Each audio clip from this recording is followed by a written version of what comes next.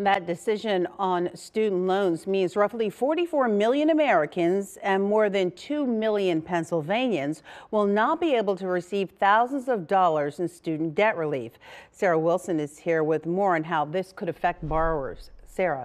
Valerie, this is a story we've been following ever since President Biden announced his plan to eliminate some student debt last August. Now, if the high court had ruled in Biden's favor, $400 billion of debt would have been erased.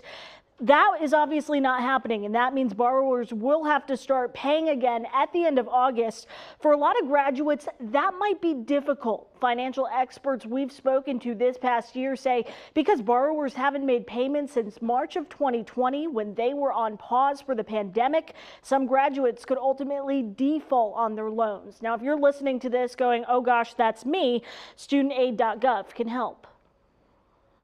They actually will show you your repayment options. So you can look at hopefully lowering payments.